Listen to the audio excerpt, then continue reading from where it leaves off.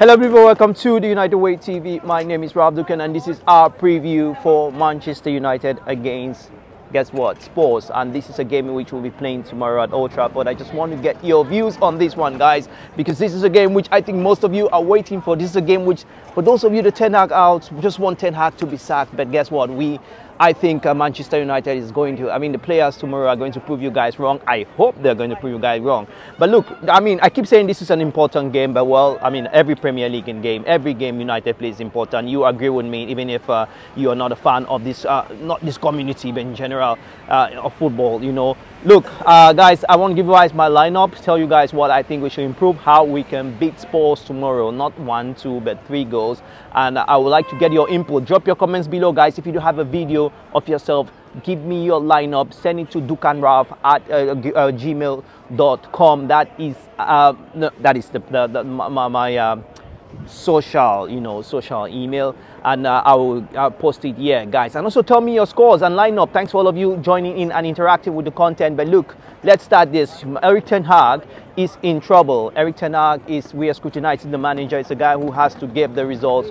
Manchester United, we have now, I think, 10th in the league, and what we have to do, guys, is we need to have one of those games which we can look as a benchmark for the season. We haven't had one yet. So I think going into this game, there is a little bit of, is it too much or a little bit? I think a little bit of pressure on Erik Ten Hag, considering that Omar Barada has backed him in Manchester United. But look, obviously if there's a bad result, Erik Ten Hag might face the sack. If tomorrow Spurs gives up, like we take 3-0 from Spurs, it becomes a little bit pressure on Ineos. It becomes a little pressure for all the stakeholders to start feeling that Erik Ten Hag is not the man for the club. Let's face it, guys, football is a sport for many, but you know, it's business for others, right? Those who invest in it. And so it would be rational for that mood to be on that level. So I want to get your views here. I want to get your views. What I mean views, I mean your opinion on this game. I know the Spurs are a good footballing side. They are a side which obviously will come to United and give us a game. There was a season, I think last season, they beat us in Old Trafford, if I'm not mistaken. But I think United, this present team, is a team which can also come out with some very good surprises for their fans, play good football and also score goals. I think going in, saying that, let me just tell you guys straight what I think the lineup should be, what lineup I will use. Hello, what the lineup should be in that game. That's a dog walker, actually. When I started this, she came in and she was trying to introduce herself. She wanted you guys to know this.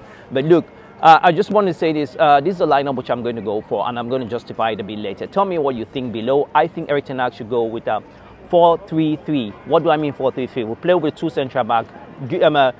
We need a high line. Spurs are fast playing team. Good in, but they are very good, very quick in their transition. So we need to have a very players who are on their feet. So I'll go with Delete and obviously Martinez in the central defense. On the left, I go with Dalot.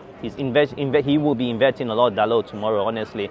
Mazwari on the right, holding midfielder. Look, I will start with Kobe Menu and also Ugarte. We need energy. Spurs is a good footballing team. We need energy, so I think Ugarte will make that difference.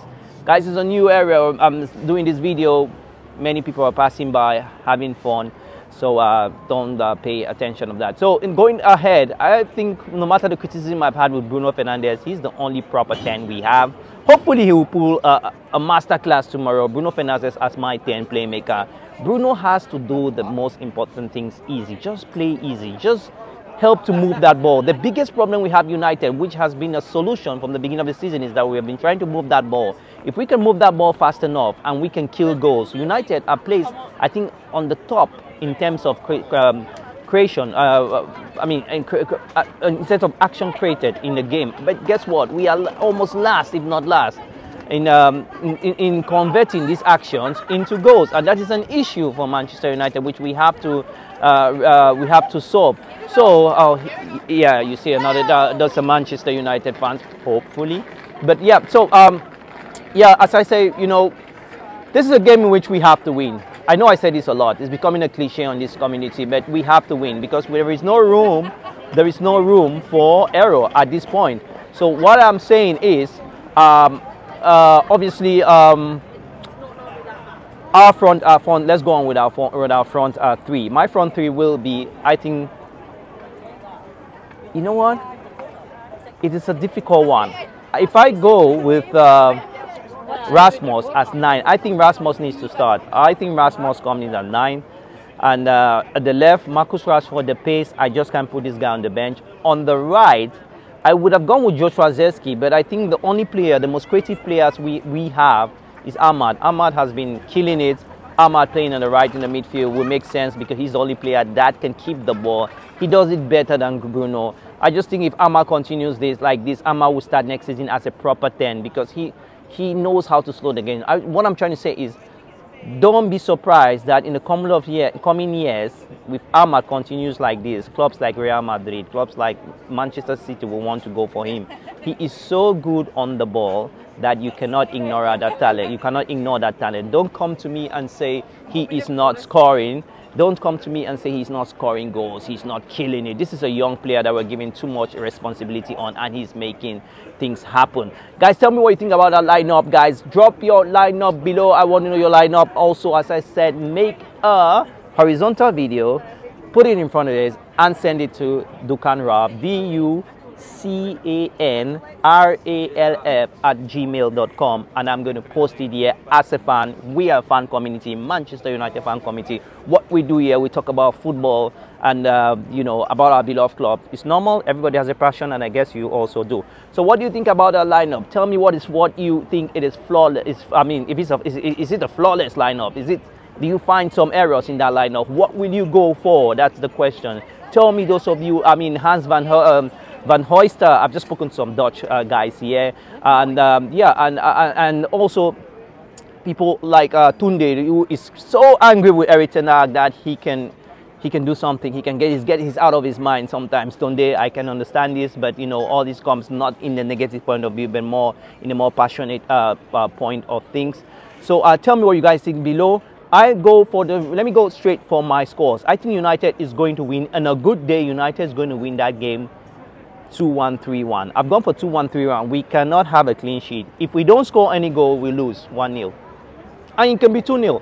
But that is my views. I just think United needs to score. We need to score. We need to manage the game well. And for us to do so, we have to keep the ball properly. Spurs is a team that is beatable. I don't usually talk about the opponent because it's all about you imposing your style of play to your opponent, and your opponent does, you know, bow down to your style of play. This is how you win game. There's no way you win a club in a modern football, except it's a mistake, without you imposing your style of play. United goes into that game. We need to impose that style of play.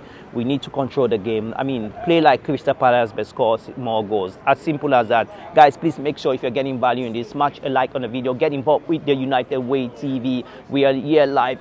We try to be live every morning. Very hard to do so due to the circumstances we have. Sometimes we try to negotiate for Wi-Fi's, you know. We are not a big community, and my circumstance hasn't changed. So as it hasn't changed, it's a difficult one, but one day we shall get there. One day things can settle, and we'll be talking to each other live as we used to do previously.